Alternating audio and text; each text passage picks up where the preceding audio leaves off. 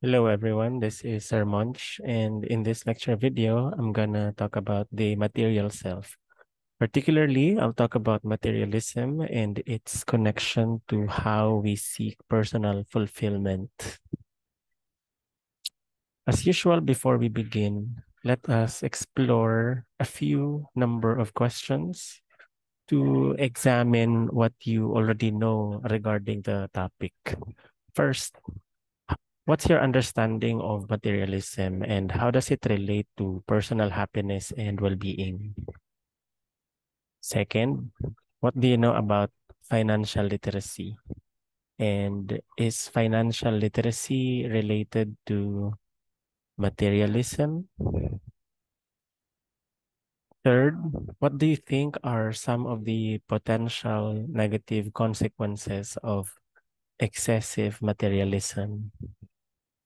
Have you experienced mental health issues related to materialism, like feeling sad, feeling empty, um, not happy at all, despite having all the material things, or being happy, being fulfilled, despite not having so many material possessions?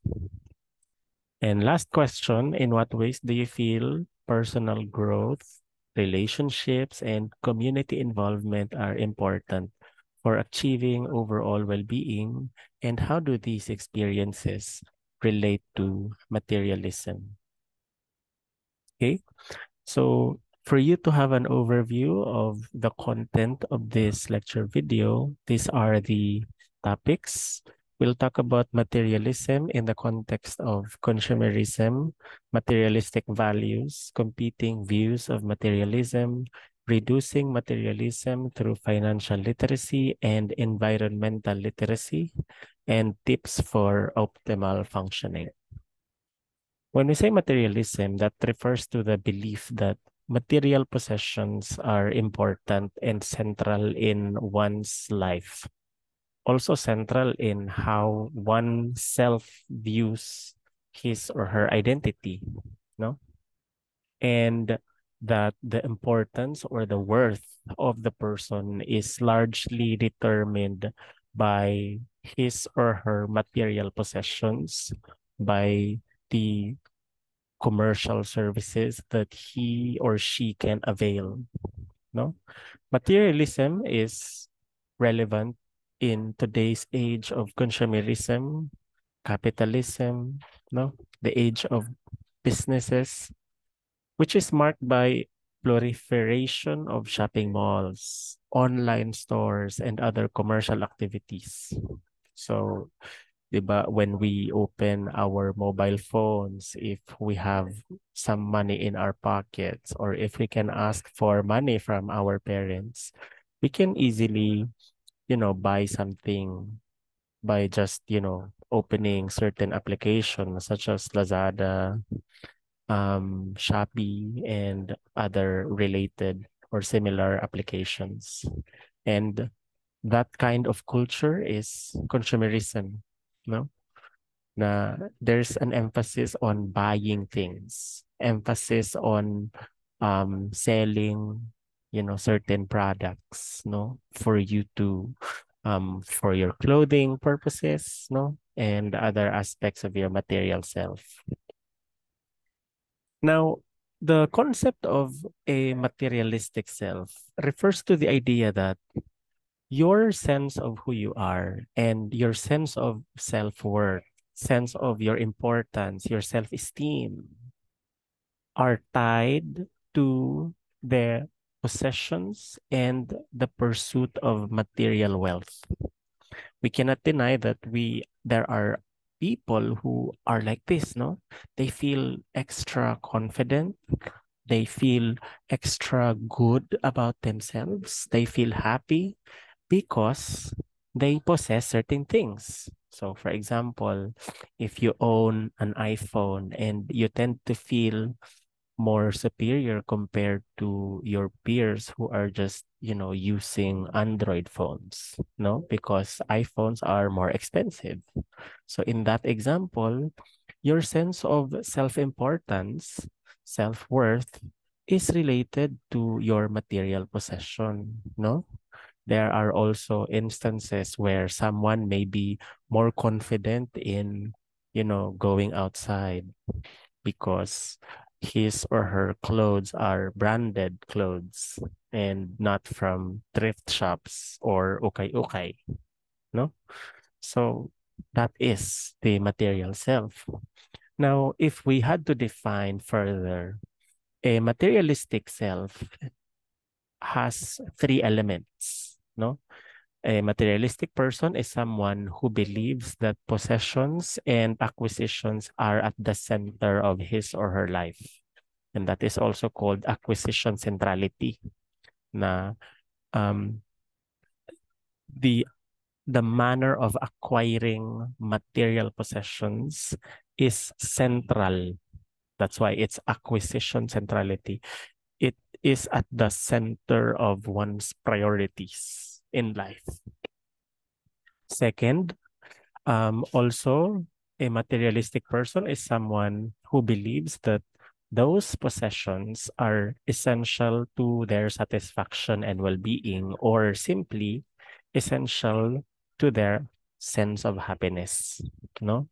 And so maotong mga tao nga whenever they had less, they feel empty, they feel sad, no? Or they believe that when they get the things that they want, when they get the possessions that they want, that's the way for them to, to feel happy, to feel satisfied of life in general, or they don't feel any satisfaction at all in their life, in their family, in their relationships, if they don't get these certain services, clothing, etc. Lastly, a materialistic person is someone who judges their own and others' success in terms of the number of possessions accumulated. Yeah, so that is also called possession-defined success. That is, the success of the person is defined by how many material possessions you have accumulated. And I think this is common, a common belief. No, there are people, for example, um, when we when we observe the material possessions of our neighbor, let's say, they already own this particular kind of TV, ref, washing machine, and other appliances. We tend to believe that they're successful, no?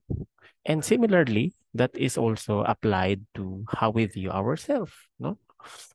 Na when we feel that our home is filled with a lot of appliances, we tend to feel we are more superior compared to other people who are in homes with less appliances. Okay? And that is a materialistic value. Okay? Part of a materialistic self and how we view others as materialistic beings. Now, there are competing views when it comes to understanding materialism. We have positive materialism and negative materialism.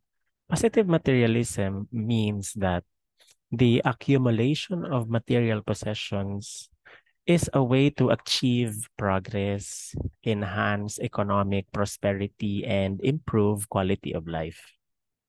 So obviously, there are certain material possessions, particularly mga, let's say, appliances, home appliances, that really they're important because they can improve our way of life. So let's say we get an air fryer and we get to fry certain food with, less hassle, less effort, no? So that's one of the positive sides of materialism. Also economic prosperity, because consumerism is also linked to economic development. When many people are great at consumptions, great at consuming things, that's that's an indication of active um active active economic space, no? That people are consuming a lot of things. So if we remember our lesson on GDP, so that can be an indication of economic progress when people are consuming, no? People are getting material possessions. The second one is negative materialism. Negative materialism, on the other hand, is the accumulation of material possessions that can lead to a shallow and empty life and can even harm individual and societal well-being, no? So this is the other perspective saying that there are people who believe that having a lot of material things can make them happy, but in essence, if they examine their life internally, they're not really that happy. It's really empty.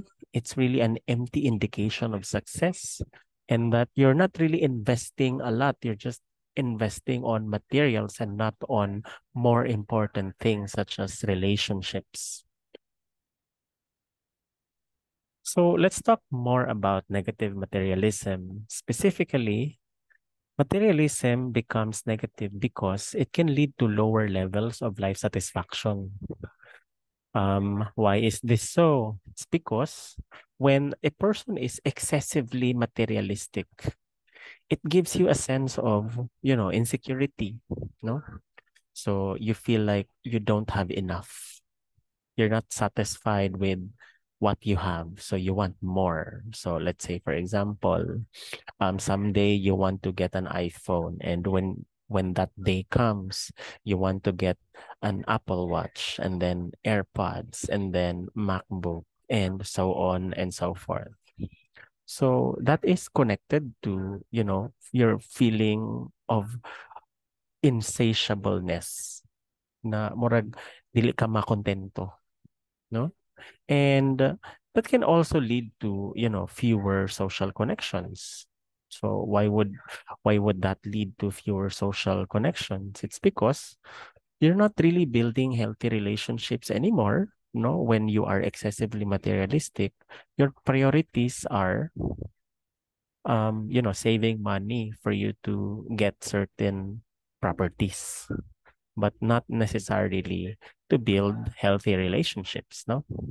And it's also possible for an excessively materialistic person to feel less empathy for others, no? So they don't feel compassion towards others. They are not anymore generous, no? They cannot become, I mean, they stop being generous because what's important is the things that they have to buy for themselves and, yeah, maybe for other members of the family. Also, it becomes negative because when excessive materialism can also lead to environmental degradation and social inequality. So if the demand for certain products is high, no, it can lead to environmental degradation. So for example, when we have all these things that need, let's say, minerals, so that's why we have several mining companies, no, getting minerals from the earth. And eventually that can be connected to environmental degradation. So why do we have a lot of mining companies? It's because there's a demand for, minerals that are important for the production of certain um, material possessions that people also want. Okay? So kung sobra na, hindi, syempre, that results to um, environmental degradation. And also social inequality, because there's a tendency that in the age of consumerism, only a few number of people get to be rich and get to enjoy a lot of, you know, the riches and the wealth that comes from consumerism. So there are people who are only paid less in certain industries, factories, no? And only very few businessmen, few people who own businesses who get to enjoy kaning benefits of consumerism. And lastly, excessive materialism also leads to financial stress and debt. And I think this is something that many of you can relate. No, there are people who like to buy products, who like to buy certain appliances, for example, but not from their own money, but it's through borrowing money, no? And eventually it can lead to financial stress, no? When someone is already full of debts, no? Like niabot na siya 100,000 puro utang because of buying certain appliances at home, no? And that can lead to financial stress, no? And lack of satisfaction in life. Okay? So, let me share with you several studies here. In 2020, there's a study in Indonesia with Gen Z students, no? They found out that people or these Gen Zs who were highly materialistic, they are less likely to save money. So, 'di ba, imagine medyo dili jud siya sustainable na behavior when you are materialistic, no? Kay dili man ka mag-save, you don't save money for for the future. Your mindset is you spend, you spend, you spend. Okay? Also, there's a study in 2017 with Filipino high school students in Metro Manila. The researchers found that students who were highly materialistic were less engaged in school and had lower grades. So what does this mean? So these people, no, dagko silang allowance or naa sila'y money, no, and their mindset is they have to have this certain bag, this certain kind of laptop, certain kind of phone, certain kinds of clothing. Actually, those people daw were more likely na mga dili mo eskwela tarong and had lower grades. Okay? Also, there's another study in 2021 with US young adults. They found out that highly materialistic students were less likely satisfied with their current romantic relationships. Di ba? So, I think you can also relate, no? There are people who are in romantic relationships na when members of the couple are highly materialistic, mas mag-emphasize sila sa, let's say, date, no? Na dapat bongga. Na, dapat adto mo sa mga mahalo na restaurant sa inyong mansary, no? And then, kung naay mansary, dapat naay gifts, no? Dapat naamoy mga paliton. Dapat mo travel mo together always. Tapos dapat sa kada travel, mga on sa mahal na mga restaurants and you get each other gifts, no? And it was found out na sila tong mga less happy, less satisfied with their current relationships, no? Okay, again, we can explain that. Okay, if we remember, if we remember the three aspects of materialistic self, one of that is kadtong possession related na acquisition as a form of pursuit of happiness, na ang mga materialistic na mga tao, ang ilang source of happiness is ang ilang acquisition.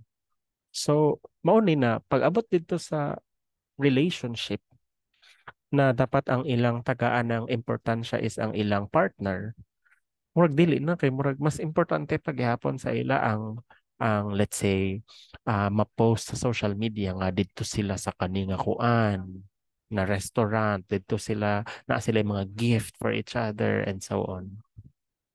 Okay?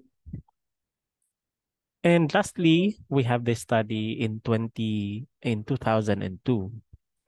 Being materialistic makes people less happy daw because Ang materialism really, kung ato lang tawon, it's an individualist orientation. So if we remember our chapter 2 lesson on individualism and collectivism, individualism pe- is is a tendency to prioritize oneself, no? And that is in conflict with collective oriented values such as family orientation. So try to reflect on your observation sa ubang tao. There are people, let's say for example, first time sila nakatrabaho, kay let's say bago lang sila nakahuman pag-eskwela. So there are people who, who encounter dilemma as to unsaon man nila ilang first sweldo, second sweldo, or sweldo in that first year sa ilang career, no? So naay uban kung um paliton sa imong mga panginahanglanon, palit laptop, palit motor, palit ng mga sanina, palitan mga kuan. Pero naapoy option nga dapat ang first sweldo dapat ihatag sa parents, etc., etc. So naay conflict diha of values. Do you prioritize yourself or do you prioritize others? And in this particular study, as I mentioned in 2002, materialism leads to less happiness because it tends to make us prioritize ourselves and less of others. Okay. Okay, so there's one more, no? In this 2014 research, materialistic people reduces happiness, but it reduces more strongly among people in developed countries compared to those in developing countries. So for example, in the US, no? So in Australia, these are advanced countries and there's an emphasis on wealth that you have to earn more for you to be happy. So actually, mas dako daw ang epekto sa ila ng materialism. Okay? So let's say, in simple barrios, for example, in a simple municipality or in a simple or relatively, less commercialized na city like Surigao City. So dili ra siya kaayo if dako ang effects ng materialism daw. Kay dili man ingana ka-intense ang consumerism. Pero remember, in 2014, dili pa sikat ang mga online shopping. So karon murag di naman siya mamili kung taga-asa ka, kung asa ka nagpuyo because consumerism has penetrated our digital lives, no? So it doesn't necessarily matter anymore where you are from, no? Whether you are from a developed country or developing country. It's because consumerism is really everywhere. Now, regarding positive materialism, materialism can be positive because there's only one reason here, because it can stimulate economic growth and development. As I mentioned, um, excessive materialism of people can stimulate businesses, no? Can stimulate a lot of factories to produce, and eventually this can give, you know, job opportunities for a number of people, no? That's why it's really important for economic growth and development. There's a study in 2015 that found that materialism can result to sustainable consumption, but only when individuals are pro-environment. So take note, we have mentioned as one of the negative effects of excessive materialism is um, it can lead to environmental degradation because we a lot of people are needing resources, natural resources, no, to manufacture certain products, to manufacture certain appliances or whatever, and yeah, things like that, no. But as we can see here, materialism, yes, can actually it's possible for materialism to produce sustainable consumption only if people are pro-environment. That is, when they are conscious, when they are mindful of the effects that they can give to the environment, no, the harmful effects. Also, here's an interesting paper in 2011 that spending money on material possessions versus spending on experiences, for example, events that one lives through, like travel, concerts, and other outdoor activities, naa siya'y mas mo-lead siya into a sense of fulfillment and happiness. Okay? Because there's a difference there.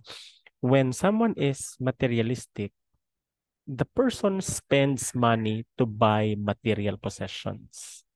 But there is an alternative option. Someone spends money on experiences such as traveling, watching concerts, experiencing live concerts or like entertainment at the bar, and outdoor activities like climbing mountains, experiencing camping, no?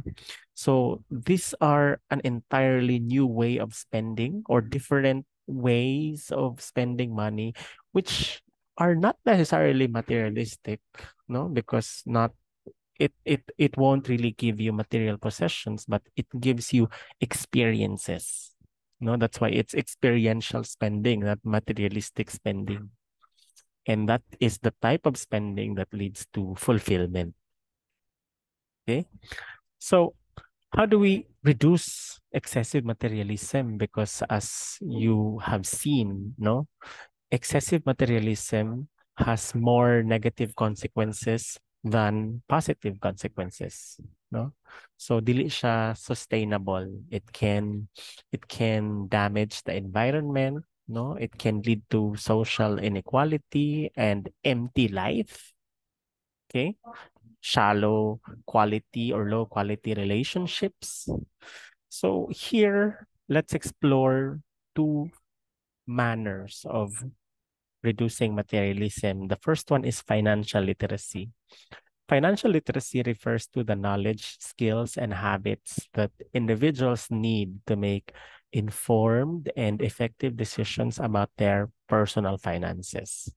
So, for example, at the moment when you have your money, no, from your parents, and when the time comes that you already get your own salaries from your job, no, so financial literacy is being wise at spending your money.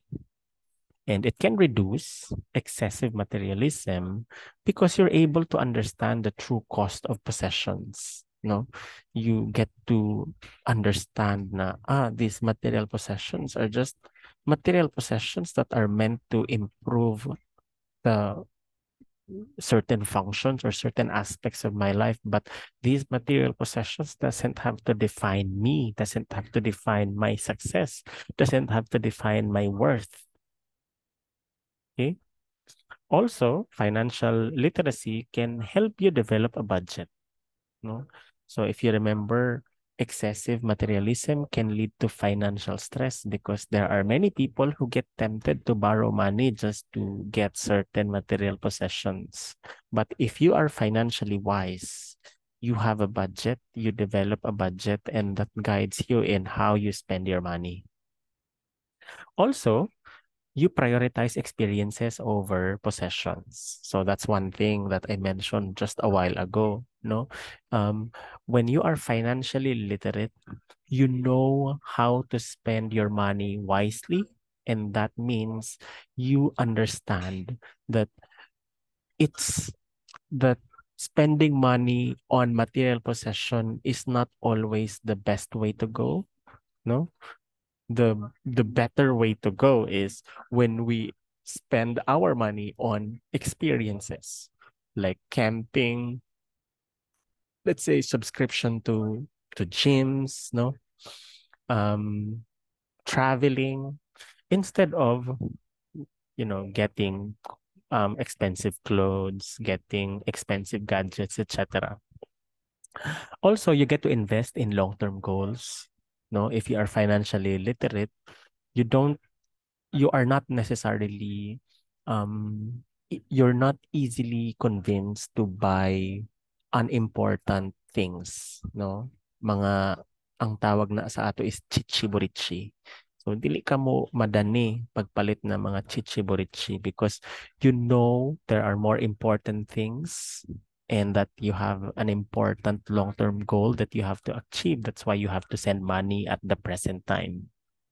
And then, lastly, you understand the impact of advertising. So, you know, when you are financially literate, you also understand that these different advertising materials that you can see in Facebook, that you can see in Telegram, in Twitter, and any other social media platforms, all these things are meant to convince you to buy their products, no, and to sway you into spending your money to those non-important things, no? And you can avoid that when you have financial literacy skills. Next one is reducing materialism through environmental literacy. So as what I mentioned earlier, excessive materialism can lead to degradation of the environment. And one way of reducing your excessive materialism is when you develop your sense of care for the environment. Environmental literacy is the knowledge and understanding of the natural environment, how it works, no, and the impact of human activities on the environment, no? And the specific ways in which environmental literacy helps reduce excessive materialism include understanding the impact of material possessions, choosing eco-friendly options, no? Prioritizing sustainability, no? You don't buy mga one-time use na mga plastics, single-use plastics. You seek for bags, for example, that use sustainable materials, participating in environmental advocacy, and focusing on experiences in nature instead of, again, consuming material possessions. There are other ways of reducing excessive materialism. As you can see here, we have mindfulness. Mindfulness is when you when you teach yourself to be more aware of your thoughts and feelings, including your desires for material possessions, no? And why do you desire these material possessions? So you try to, let's say, you try to meditate, no? You ask yourself, no, reflect. Are these things important? Are these things necessary? Are these things do I really have to get these things in order for me to feel good about myself? So that's that's that's mindfulness, no? When you become mindful of your thoughts, no?